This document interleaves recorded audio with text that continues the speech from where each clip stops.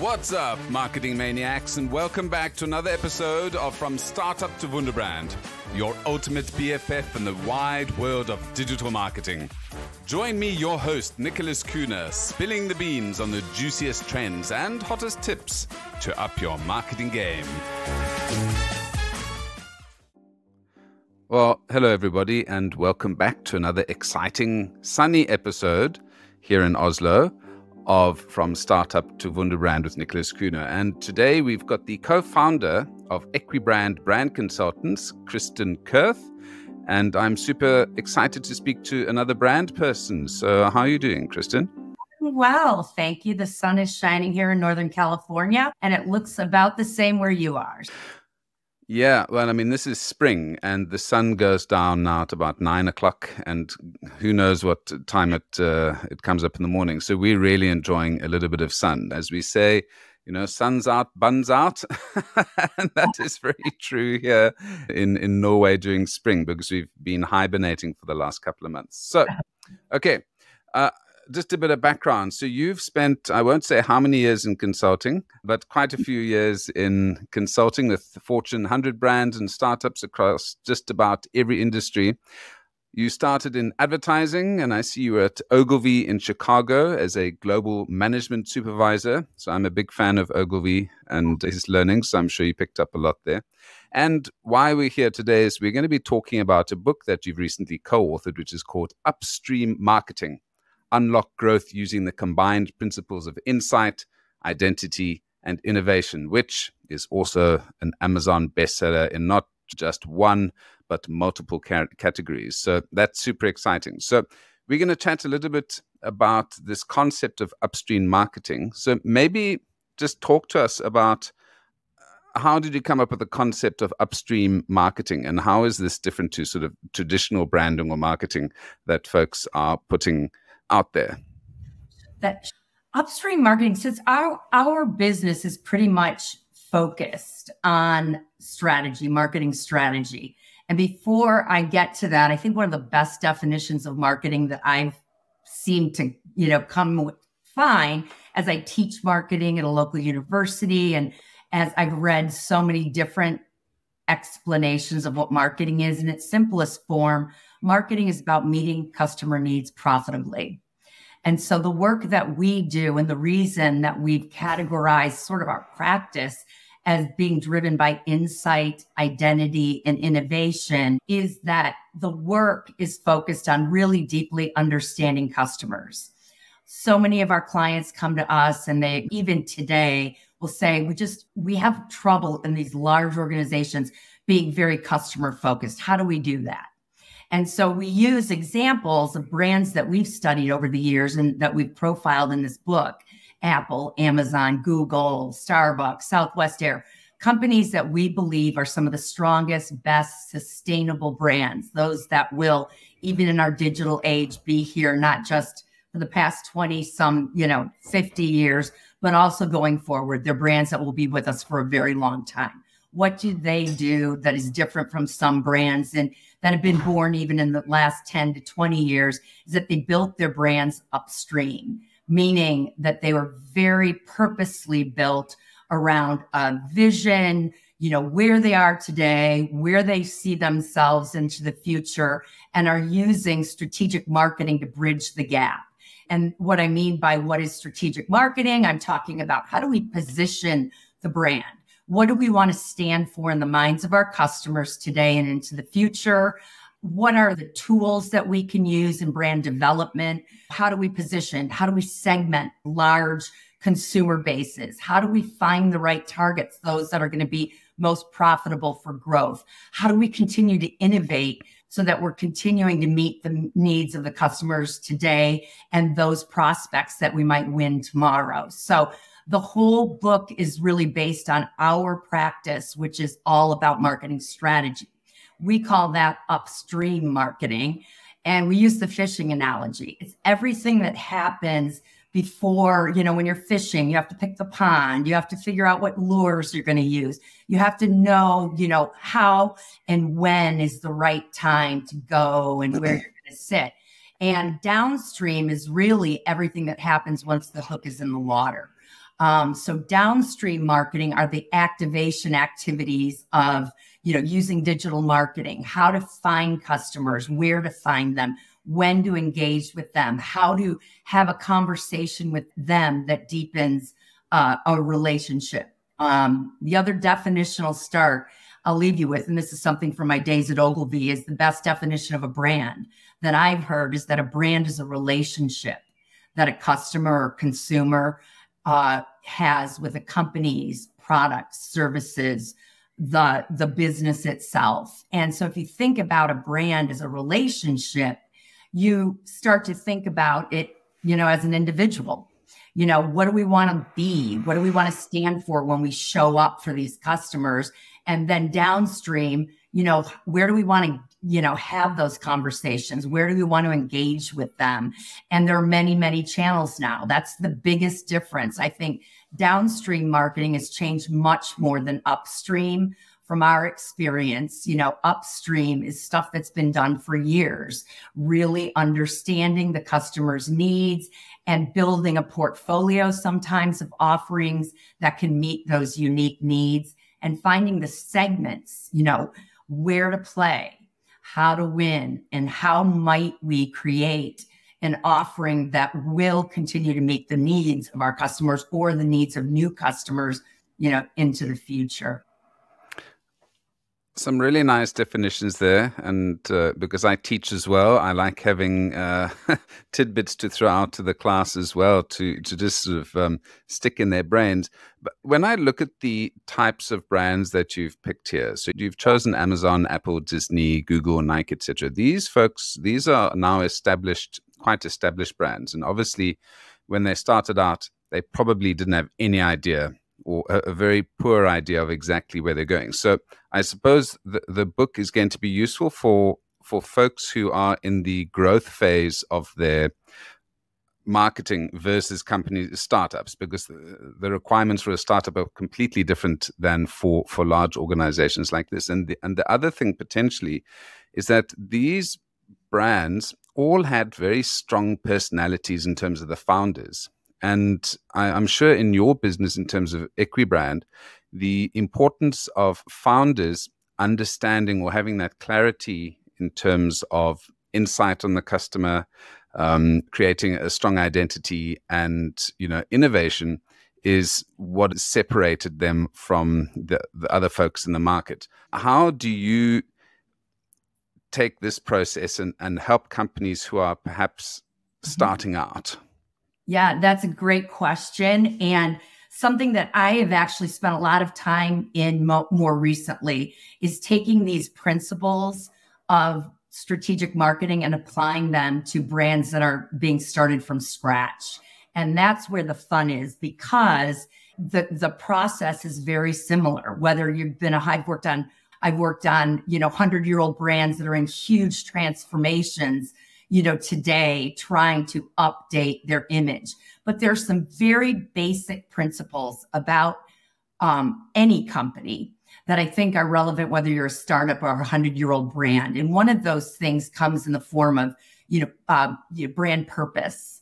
Why do we exist is a question that every founder should ask themselves. And I think that within that is more of the insight about the company itself, the service or products that it's offering.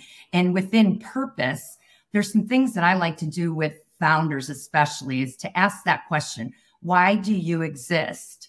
And then they'll say, well, we exist, let's just say in the wear category, we exist to make the best possible shoe we can build for performance athletes. Okay. So, that's great. Then I'll ask, why is that important? Well, it's important if you're a performance athlete that you take care of your whole body, that you've got, stability for your performance, for your knees, whatever it might be.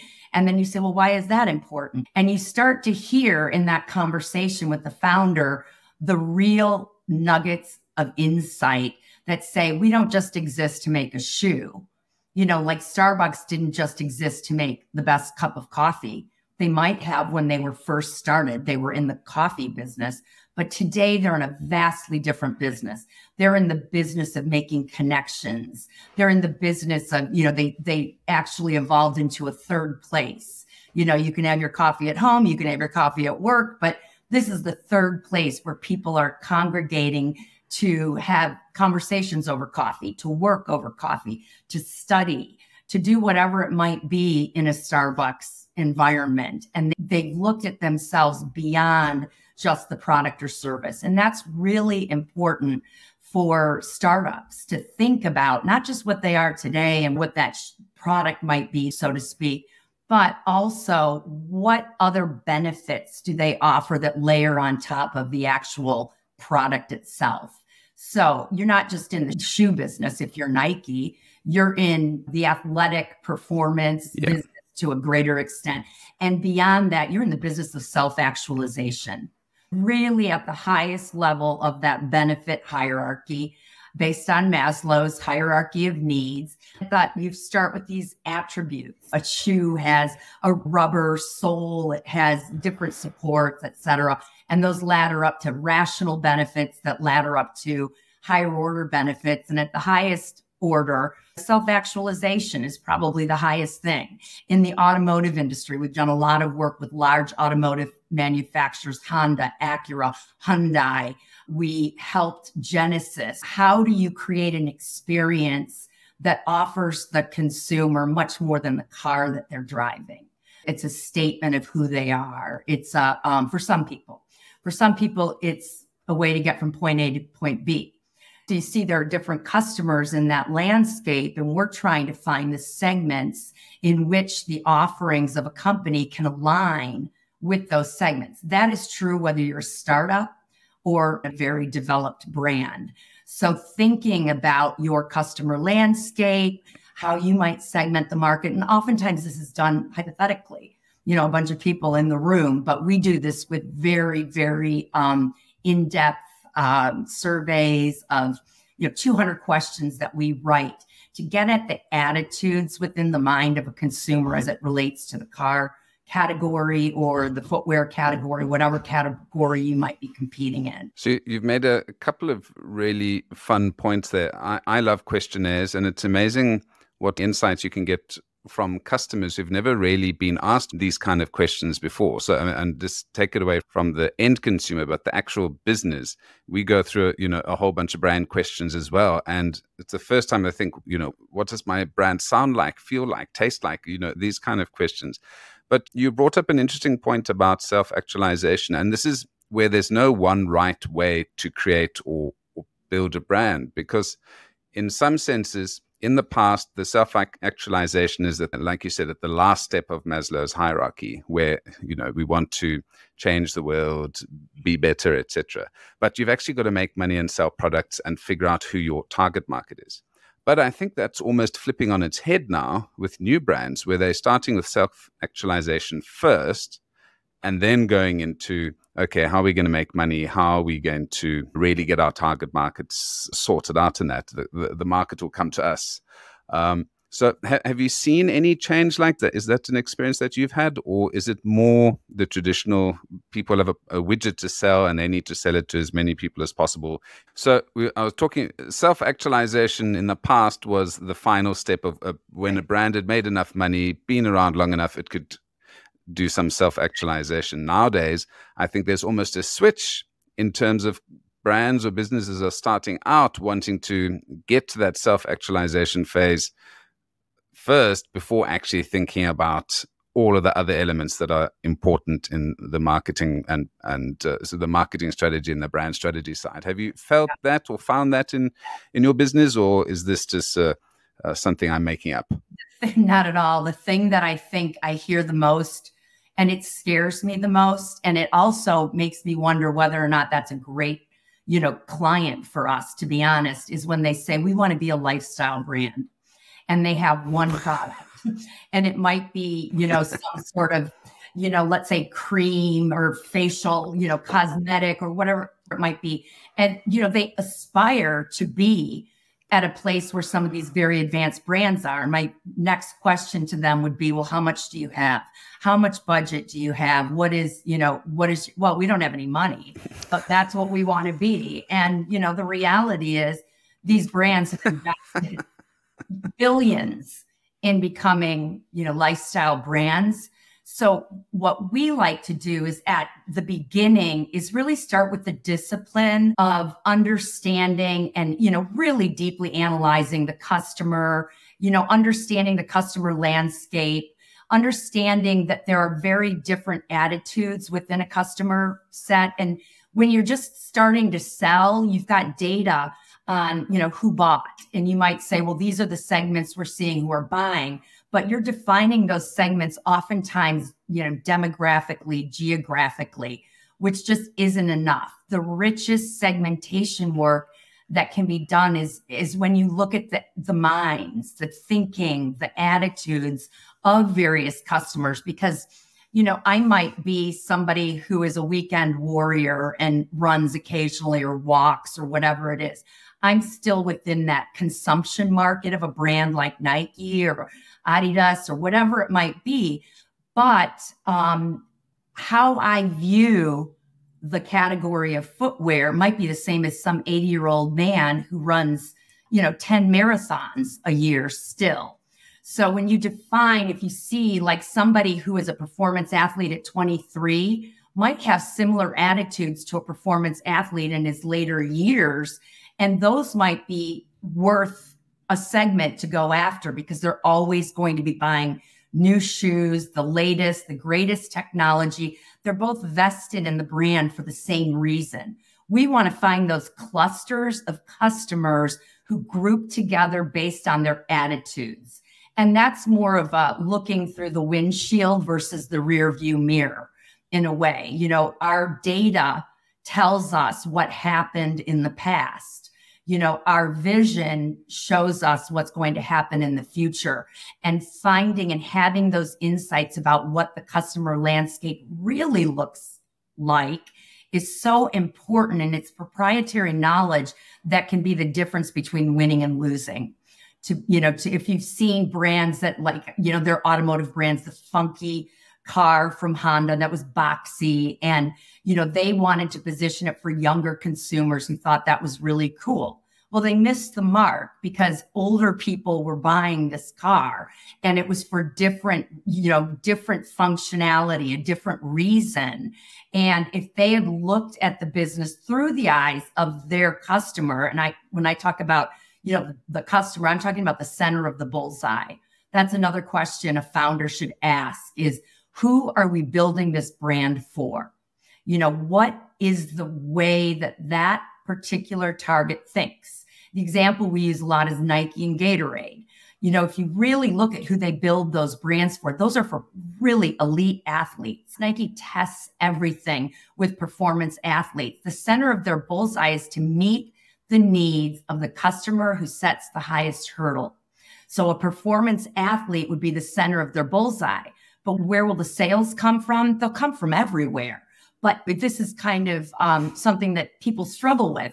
Well, if you're only targeting a very small number, if you're looking at such a small group, how are you going to win in the greater marketplace? You win because you're building an aspirational brand for a type of customer who really does live the lifestyle of a performance athlete. And other people will want to come to that party. You're going to get your consumption market from a much broader base of customers, but you have to be very focused when you go out and understand and commit to who that center of the bullseye is. That's just one example of, marketing strategy and how we can learn from the biggest and best brands, because that's how they started. They started, developing a shoe on a, I love the story of Nike that Phil Knight hired somebody for like $60 to develop the Nike swoosh, and look at what, that little investment has brought to the entire category, and to popular culture. Think about the impact that little swoosh had, but it's because, they really knew who their customers were and who they were building their original products for. You get into an interesting point about the $60 logo, because that obviously annoyed a lot of people.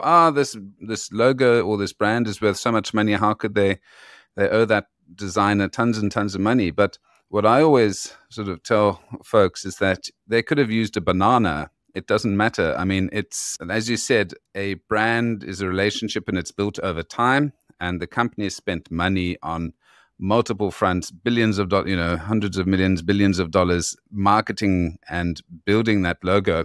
It could have been anything.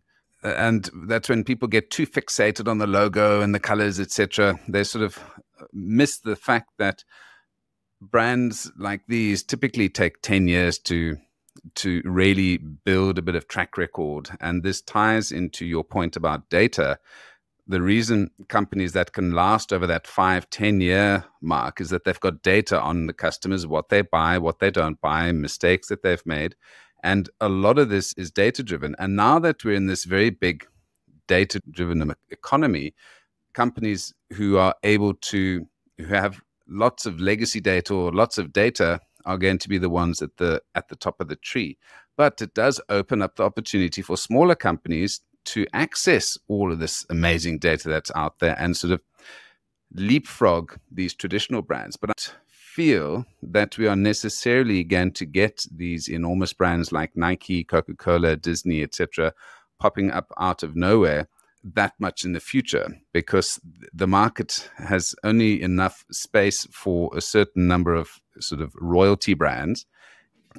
We're just going to be seeing smaller brands to look after one segment of the population and then sort of disappear after when that target market moves on. Because what I found through my experience now is that in the past we could use living standard measures, and we did a lot of work with Unilever, and we could understand customers really well.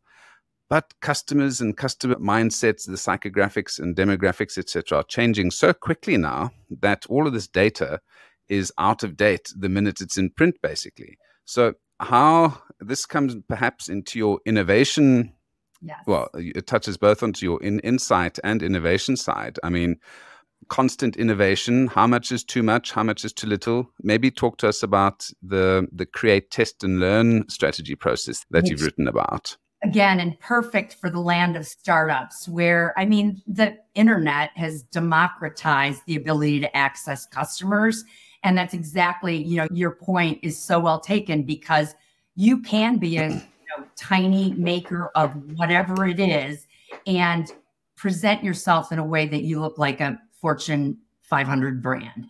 So it's, I think about the relationship. Let's say you're meeting new people. You're going to go for the first time and you're going to launch this brand, and how it shows up.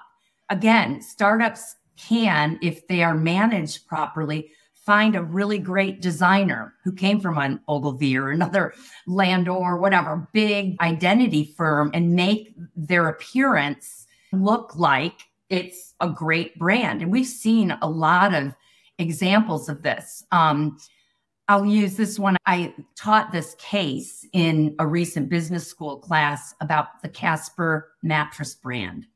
That was an amazing introduction to, a mattress in a box. They figured out a way to so uniquely change the way that people viewed the bed in which they sleep. They made it possible to not spend, $10,000 on a mattress. And they found a way to package it in a way that was so unique and so different and very exciting. And by the way, it wasn't breaking the bank at its, early stages. So you could buy one. You were okay if you made a mistake. If you were an early adopter and it didn't work out, it wasn't like you were losing, a huge investment. And they presented like a big brand. They started getting a following. They got great investors. But from this case that I was recently teaching, they've never been profitable. So, what happened? And people ask the question. I don't know the exact answers, but I would venture to guess that they got a lot of investment. They built a team very quickly. They kept, in order to scale that original startup, it took a lot of money to operationally get this brand out into the marketplace. Well, what was happening while that was taking a lot of that early investment was being used to set up this company and hire a bunch of people, et cetera. The relevance was there. There was high relevance, but differentiation became very difficult. People were starting to see, well, these cost about the same. This one's a little less. Oh, but this one has 25,000 reviews and they're all, 4.5 to 5 stars. Okay. Another way that the consumer has taken charge of how brands are viewed. Another major data point, that is being used now to say, well, gosh, as a consumer, I have access to all this information. Do I have to buy a Casper now? I mean, they're spending a lot of money building the Casper brand, but this seems to be just as good. It's a lot less expensive. Do I really care? Nobody's going to see the mattress I sleep on, and I think that that's something, that challenge, and having all of these brands popping up that may be here today, they may be gone tomorrow, to continually invest, to develop relationships that are that loyal among the users of a brand. It's very difficult to do for a continued period of time. And I know Casper then went into some brick and mortar stores. They're doing a lot of things to try to stay ahead of all of these copycats in a way. But are they going to be successful? Are they going to be wildly profitable? Are they going to be what they were originally thought of when investors started coming in? I don't know. I think there's a lot of competition now, and that's where you have to continue. Innovation is about continuing to adjust your relevance and differentiation, which is what positioning is. The goal of positioning is to be as relevant as you possibly can and as different. I'm doing that little graph chart, and you want to be out here where you're, highly relevant, highly different. And that's the constant battle for brands. Are we still relevant? And that's where a lot of this data comes in. Are we relevant? Well, you've got to ask different questions when you're looking at relevance than you would, just tracking your sales and you're doing well. You need to unfollow that. That's why I love qualitative. What are the whys? Why are well in a certain market? What's going on there changing? How are consumers becoming more accepting of these, icon, the land of brands that are hard to pronounce? They're like these wacky names of all of these different products. But, I just bought a little sun shirt from some no-name brand on Amazon, super high ratings. It was fairly inexpensive, but, Nike, I could have gone to another manufacturer, brand name manufacturer, but I bought this shirt to wear underneath another. Do I really care? And that's where people start to ask the question, do brands matter? Do brands matter? Yes, they matter. It depends on the category. It depends on the time. It depends on the culture at the time. And it really, depends on whether or not a company has the best relationships they can possibly have with their customers. And that requires insight. It requires an identity that says, yes, I want to be associated with that. And it requires constant innovation. So creating, testing, and learning is about offering different products or services that can go along with that original offering, finding ways to stay relevant and different. And that is a constant challenge, I think, for any brand launching today. I'm going to have an entire episode on exactly what you mentioned there. Do brands matter? And, I've been in the brand space for years and years, and more my mindset is, it depends.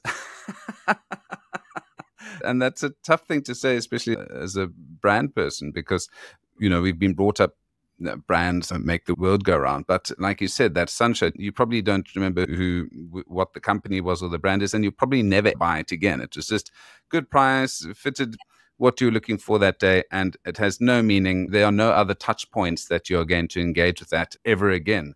And, if we want to look at a summary of what a brand is a promise, basically, of some sort of delivery or a certain type of performance.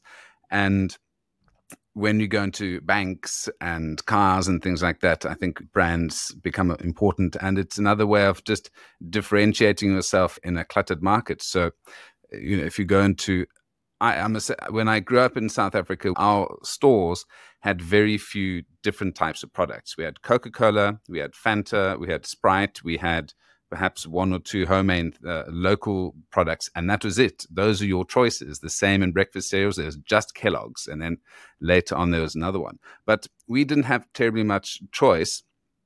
And now that there's much more choice, we're still defaulting to the brands that we know because we know exactly what to expect.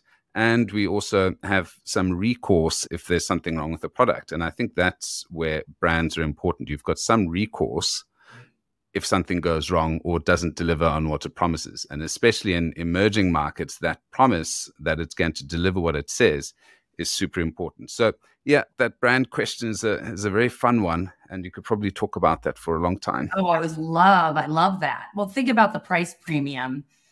For companies, they're very important because companies have, really one purpose, and that is to solve a problem for a consumer, delivering a product or service that meets the needs of a customer profitably. So meeting those needs, customers are the core of everything that a company does. And building those relationships, gives you the ability to charge more. It gives you the forgiveness. I mean, if a company I've been associated with for years and years makes a mistake, I'm more forgiving because I have a relationship with that business or brand.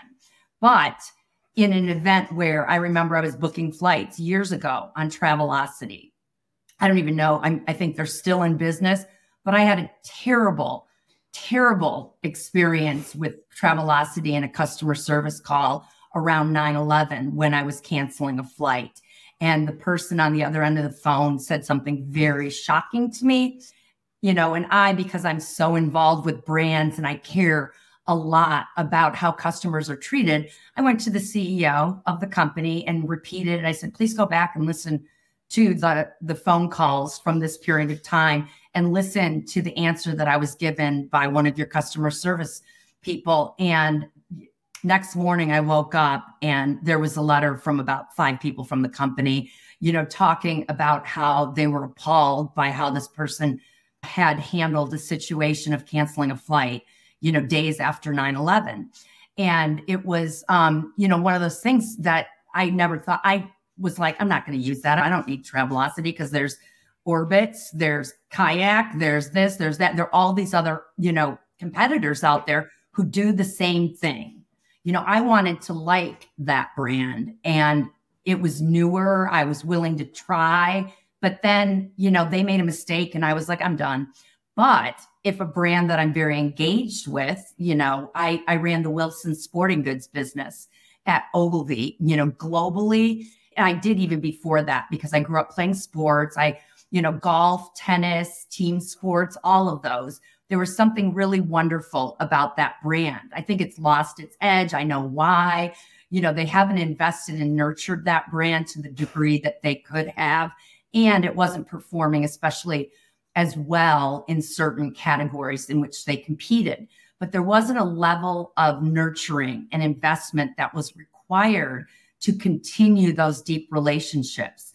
But if Wilson makes a mistake, oh gosh, I'm not going to not, use another Wilson product. I'll still buy a Wilson racket. I'll buy, whatever it might be. I buy golf balls, whatever, but I'm not going to cast them aside because of the brand.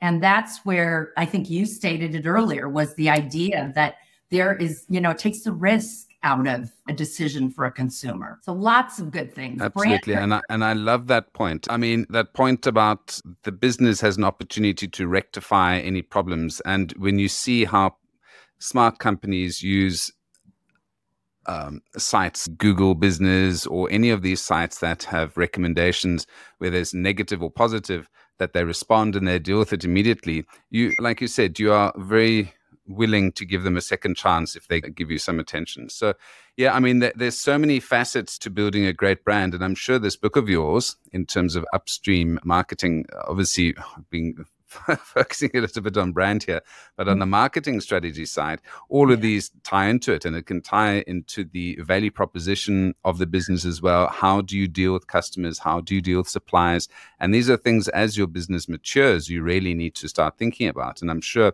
this book in terms of your 7-step approach and the various marketing applications would be a fascinating tool for folks who want to improve their current business, or if they're going to start up a business, just start reading these concepts, because as your business, you might find, ooh, I didn't know that. But if you've read this book, you'll know, these are things that I need to consider as the business progresses. So, Kristin, thank you so much for your time. Some awesome discussions here. Where can folks get this book, and how can folks get in touch with you if they would like to supercharge their upstream marketing? So upstreammarketing.com is it's its own site, but this is the book, and you can buy it on Amazon. And it also comes in an audio book. So if you want to just listen to it, you can listen to it.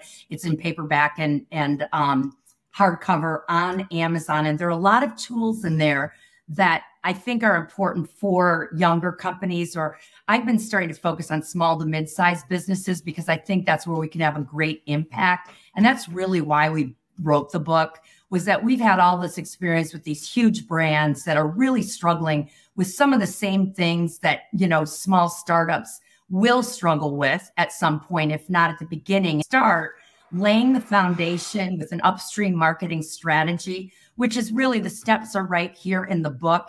Then what we like to say is, in creating, testing, and learning, I think what a lot of brands try to do is, let's try, let's go after SEO. Let's try to get on the first page. Let's try email marketing. That's creating and testing and learning. You've got to do that downstream, but don't spend a penny, is our advice to those young brands, until you've built your upstream marketing strategy. Because if you do this, you will be focused on the right customers.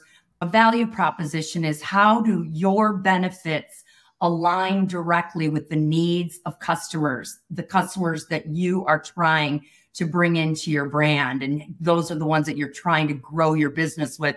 How do those benefits align? And then how do you operationalize those?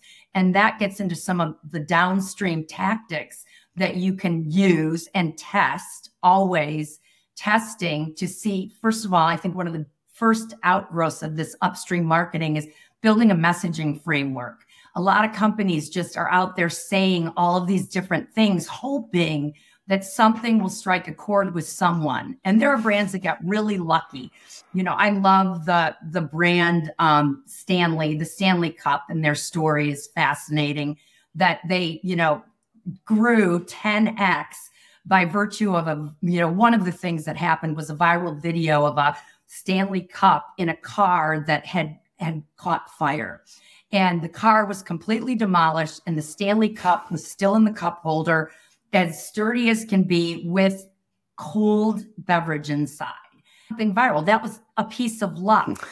What if you as a brand knew that durability was one of the needs of the customer, and you made sure that your product exceeded all durability for any comparable brands in the category, that you had a claim there?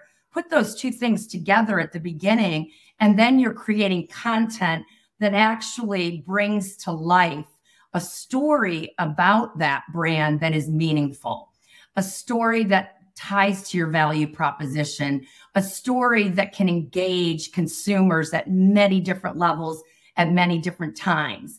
That, to me, is strategic marketing, where you're actually intentionally creating content that tells your story in a meaningful way, so that you're deepening those customer relationships. And that's one of the things I think that every brand should have. We talk about value propositions using different definitions, but the way that we think about it is just aligning the benefits that you uniquely offer the world with those specific needs that your customers have, and then operationalizing all of that, whether it's in back-end operations, whether it's in fulfillment, whatever aspect of the business needs to be focused on that alignment. You do that, and you do it with intention, rather than just throwing a bunch of things, out there and hoping that something is embraced. That's just complete and utter madness. And that's sometimes the inefficiency of a startup, is doing a lot of different things, not really knowing what you're trying to do. You're just out there, you're trying to find people, as opposed to planning up front. It doesn't take a long time. We do some of these projects in, 2 to 3 months, really, with big brands, to do the necessary research, to give you deep customer understanding and insight, developing the identity, which is the value proposition, the target, the positioning, all of that brand architecture. That's a whole other podcast, because a lot of companies have these proliferated product names, and they need to be scaled back to make sense to a customer that you are really trying to hone in on. So there's a lot in this that can be done to make companies more efficient and help startups know that you don't have to hire the most expensive, big, experienced agency out there, but you can spend little bits of money finding great designers or great digital marketing partners who can get you to where you need to show the results that you need, the profitability really that you need before you start to scale. And, hoping that we can make that process a little bit more intentional, so that brands don't, that these early brands don't, fall down before they've had a chance to share their story with the world. So that was one of the reasons that we actually wrote the book. Well, if I re-look at the structure of the book, having worked through all of these processes myself, I think that if anyone is going to go into marketing, looking at strategic marketing, so say they haven't necessarily done a degree or educated themselves in that way, this book is going to be a fantastic primer in terms of what to do, because marketing isn't brain surgery. There is a process to it, and it's a very repeatable process. And I think if they take this process, insight, identity, innovation, and then actually execute it, they've done the basics right. And I think this book covers all of that. And yeah, so if you are struggling in your business, you coming from a industry that's coming from a career that isn't in marketing, and you really want to know the ins and outs of marketing from using some of Kristin's experience, I can tell you that the structure of this book is perfect. It will give you what you need, and hopefully it doesn't put you out of business, Kristin, because it covers quite a lot. Right. Plenty of work out there, plenty of work, and plenty of company at different stages too. It's a book about growth, how to grow. Yeah. Obviously, early growth is different from late stage or later stage. Correct. But again, I love that you say there is a process, and it's very repeatable. So we're hoping that people get what they need just to set them off on the right path from the start. Absolutely. Kristin, thank you so much for your time. I will stick the details of where folks can get the book and where they can get in touch with you and your business if they want to rocket their growth. And thank you so much for your time, and I hope you have a marvelous weekend. All right. You as well. Thanks, Nicholas. Take care. Now, before we wrap up, don't forget to show some love for From Startup to Wunderbrand by subscribing on your favorite podcast platform. If you'd like to help us grow, tell your friends, share on social media, and leave us a review. For those of you who want to dive a little bit deeper into the topic, join me on Twitter at Nick Kuhne. Let's connect and chat about all things branding and digital. Until next time,